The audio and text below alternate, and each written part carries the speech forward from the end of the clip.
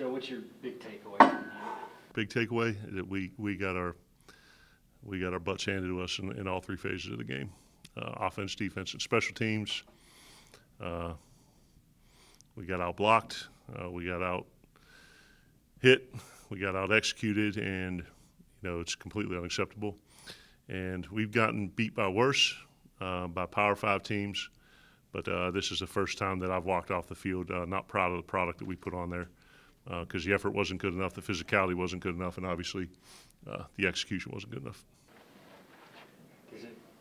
I know the entire thing bothers you, but is it more disappointing because this is the team you guys beat last year?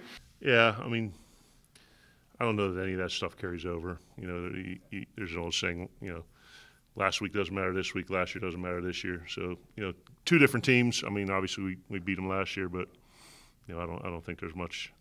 No, it doesn't upset me in the sense that carry over from one year to another. Can you explain? Obviously, unfortunate with DJ out for the season, Yep. But can you explain your quarterback decision today? To play Taj? Yeah. Jeff, played in the win against Northern Illinois last year and did some nice things, and obviously the game against Buffalo, but, has had some opportunities this year and, really hasn't kind of stepped up to seize that opportunity that was presented this week. And then, quite frankly, with what we're trying to do in the run game and trying to help out our offensive line that certainly needs a lot of help. Taj provides a different element in the run game that Jeff doesn't. So, part of the idea was, we got to do some things to help out the offensive line and have Taj get some run yards, which he did today. So that that factored into the decision. What did you think of Taj overall? 19 to 34. Didn't have a bunch of yards per completion.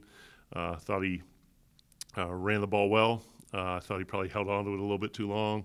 A couple bad throws, a couple reads that he missed, some overthrows to Bobby Golden early in the third quarter, and then DG late in the fourth. But you got to remember, as a guy making his first college start, who really hasn't played a significant role in any game either here or at Virginia Tech. So, have to look at the film to kind of get a little bit better evaluation. But I thought it looked like a guy making his first start. Did some good things, did some poor things, but certainly a lot to build off of. Why did you stick with him throughout the game, though, given what happened in the second quarter and what the score was at? Yeah, I just think to give the guy experience. Moving forward, I do believe he gives us the best opportunity to win. So you want to give the guy as many reps as you can, regardless of the score, just to see how he reacts and, get him, some chemistry with the receivers and see how he reacts in certain situations. So, more than anything is, we think he gives us the best opportunity moving forward. So this isn't like, hey, each week it's a competition? No, they're wanting to test. Taj is going to be our guy moving forward. Yeah. And I know this is, kind of off the topic a little bit, but DJ was here on the sideline out on pregame for coin toss. What does it say about him, what he's going through to be here for your program? As a guy who played the position and played in college and was elected captain, much like DJ, it's you only get one shot at your senior year in college, and it's tough. And he's responded very well in terms of the C that's on his chest and his leadership, and rallying the guys and staying positive, because certainly it's easy to go in the tank and wallow in self-pity and kind of just worry about yourself. But I think it speaks volumes for the fact that guys elected him a captain, and he's trying his best to fulfill that role regardless of whether he's playing or not.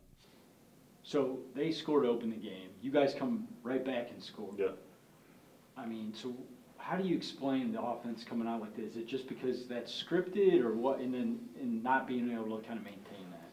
Well, the next couple of drives, we got down to the 20 and, ran a pin and pull play on 2nd and 1 that got us even down closer. So back-to-back penalties, and then after the roughing the kicker or punter or roughing the passer, we were down there again. So I think we moved the ball fairly well in the first half, and then once the game gets away from you like that, you're thrown off off the game plan. You're just trying to find a way to move the ball and possess it and keep their offense off the field too. That field goal was way short. Did you think they got a piece of it? Or? No, it was into a stiff wind, but no, they didn't get a piece of that thing. And then after that, everything changed. There was four consecutive 3-and-outs. Yeah. What Or was it just a deflating moment? I mean, how can you explain how that? After that kick, Yeah. yeah, I mean, we weren't stopping them. And then I think it kind of we talk a bunch about response to prosperity and response to adversity, and we didn't, you know, there wasn't a position group or a unit that, you know, kind of stuck its foot in the ground and made a play when a play needed to be made to stop the avalanche, and that thing got rolling downhill pretty quick.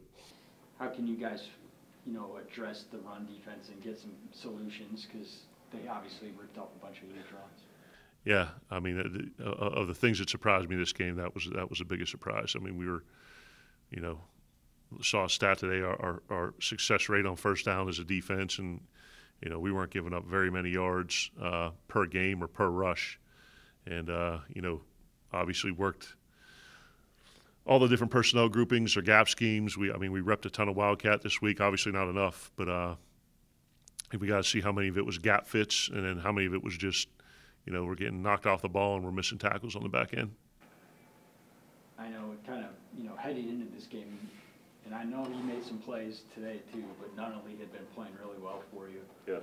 What has he brought to the defense? You know, kind of. I know today wasn't the result anywhere you would. Yeah. I mean, for a first-year guy coming from a junior college, he's brought a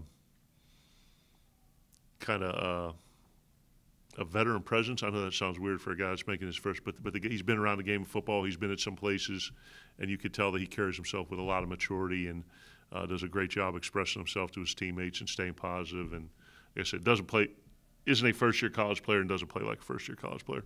So does he have a maturity and a leadership about him that's kind of surprising, given what you said? I'd say surprising just because we didn't know a ton about him. You know, we recruited him out of junior college and got him here for summer and then fall camp. But, you know, until the guy gets in the game, you really can't tell how he's going to react. And he's been a guy that's been incredibly positive for us.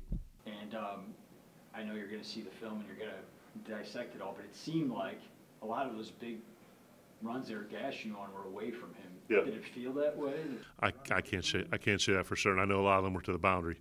So whether we were, you know, aligned to the, you know, right hash or left hash, but a lot of them were occurring to the short side of the field. Coach, that first possession, that run game, pretty dynamic, I would say. Yeah. On the first possession for you guys. I think maybe only 2 throws on that first possession. Yeah. Was that a theme that you guys wanted to do, to be really run heavy and then kind of use the pass to complement it? And I know, again, you had to go away from it later on, but was that the game plan there early on? Yeah, I think you don't want to thrust a first-time starting quarterback into a situation where, you know, he's chucking it all around the field. Kind of wanted to play to his strengths, and you know, also, you know, quite frankly, I mean, we don't pass protect very well, so didn't want him dropping back a ton of times against number 1, who I think, you know, in number 4, I mean, I think they have 2 of the best pass rushers in the league, and we didn't want to get in a situation where number 1, he's making his first start, and 2, we're asking him to drop back a ton, you know, against what you saw was a pretty ferocious pass rush. On defense, you guys gave up 342 rushing yards. 280 of them were from one person. Yeah, 13 for 281. What were they doing that made it where you guys weren't even able to touch him until he's about 8 yards down the field? I'll have to see the film. I mean, from the sideline, it looked like they were running a bunch of counter, a bunch of gap schemes, and you know, washing us down, getting the 2 pullers around, and then putting the ball on a safety or on a corner, and you know, we weren't getting it on the ground. Now, was that something they were showing on film? Yeah, we repped all these plays, yeah, which probably should have repped them a little bit more. And you know, the past few weeks, it seems like you guys are using a lot of different running backs in the run game. Yep. Do you guys plan on establishing almost like a horseback there that you want to rely on, or are you satisfied with using your quarterback to run and Lingard and Anderson and whoever else? I've been with Coach Richardson a long time, and I think when we were at UConn in 08 or 09, we had 2 different backs over 1,000 yards, Jordan Tobin and Andre Dixon. So Terry does a really good job, you know, getting both guys ready, putting them in position, kind of based on play call. So to answer your question, we're going to continue to see both of those guys playing a bunch. You know, whoever gets a hot hand or whoever has a better practice week, or you know, kind of the defense that we're playing against, may see a little bit more, but we'll continue to see both backs throughout the rest of the season. And for the kicking situation, you know, Owen Wiley, this is his second start, I believe, this season. Yep. Is it an every week thing where we're going to see a new kicker, or is it a week-on-week basis? I sure as hell hope not. I mean, we kicked it into a stiff win there, but I mean, we got to be. I mean, that wasn't. I mean, he had earned a right to kick this week based on his performance last week and how he didn't practice this week. He only missed one kick in practice, so obviously missed out one today and was short by a bunch. So we'll meet with Coach Tucker tomorrow and kind of address the situation. But you know, we got to find somebody that's going to be the starter, and you know, we got to worry about changing that thing around every week because it's not ideal and certainly not, you know, our intent to play musical kickers. Now, going into the next few weeks, is this kind of a burn the film kind of game after Monday, or is it something that you're going to make sure your players kind of remember, hey, remember this game, but move forward? Yeah, we addressed that pretty specifically in the locker room after the game, but yeah, the old saying, can't let the same game beat you twice. And you know, you come in, you grade the film as a staff, you review the performance indicators with the players, talk about what you did well, talk about what you didn't do well, have position meetings, you know, have walkthrough corrections, and then you move on from there. So tomorrow by 5 o'clock, we will have watched the film, we will have done corrections for the walkthrough, and then we're moving on to Central Michigan. You good, gentlemen? Thank you. All right, guys, thank you. Appreciate it. Have a great day.